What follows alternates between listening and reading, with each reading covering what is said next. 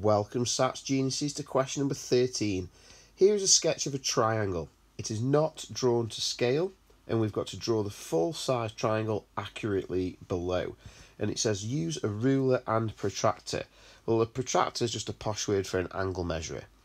And we've got to make sure everything's accurate. So we've got to make sure that this 35 degrees is definitely 35 degrees from the bottom left corner, and we've got to make sure that we've definitely got a right angle from the bottom right corner. Fortunately, the 8 centimeters is already drawn for us, but sometimes on some questions we might have to actually measure a line using a ruler as well. But this question is mainly testing our use of the angle measurer. So the first thing we need to do is make sure that we've actually got a ruler and protractor. We need the correct equipment. Then what we're going to do is move the protractor so that the centre of the protractor, which is this spot here, that's classed as the centre of protractor, is on the end of the line. Now, which end of the line are we going to? Well, seeing as the angle is on the left-hand side of the line, we need to put the centre of the angle measure on the left-hand end of the line. So, in other words, the start of the line. Once we've got the angle measure in position, we also need to make sure that the 0 points along the line. Now this is really crucial because there are actually 2 zeros on an angle measure. There's an inside 0 and then there's an outside 0 over here too. Now we've got to make sure we choose the correct 0 to measure from. So do we measure 35 degrees from the outside 0, or do we measure 35 degrees from the inside 0? Now this all depends which of the 2 zeros is pointing along the line.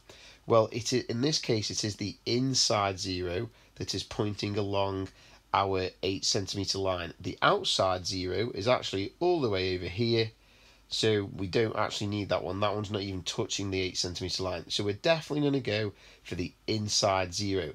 So what we're going to do is we're going to count round from the inside 0, so that would be 10 degrees, 20 degrees, 30 degrees, 35 degrees would be there.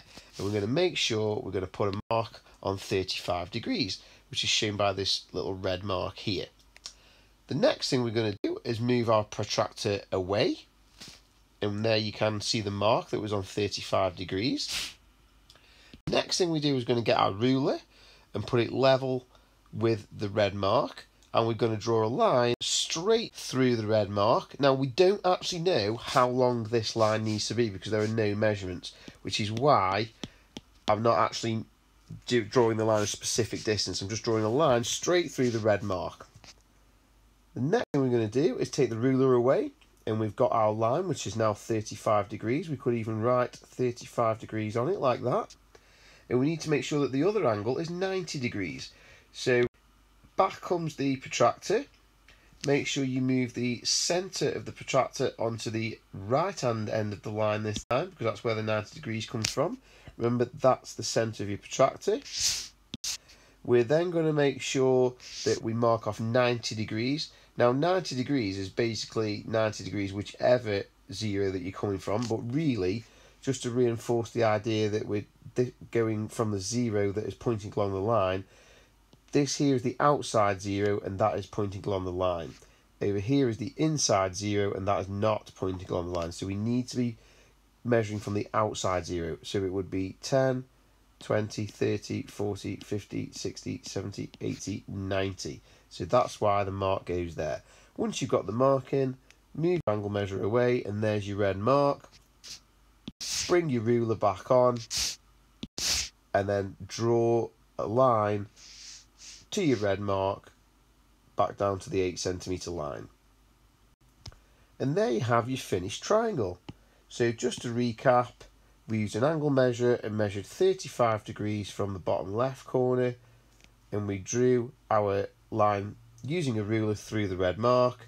Then we went to the bottom right corner, put the protractor there, and we drew a right angle of 90 degrees and put a red mark there, and then we used our ruler to join that end of the line to the red mark, and that is our finished triangle. Don't worry too much about these bits of the lines over here, they're actually a bit too long. You're not going to lose any marks just because your lines are a bit too long. What matters is that this angle down here is 35 degrees and this angle here is 90 degrees, and we've definitely measured them correctly. We were never given any information anyway about how long this line was and how long this line was. They will automatically cross at the right point because we've got the angles correct. So that's how you get the mark on this question.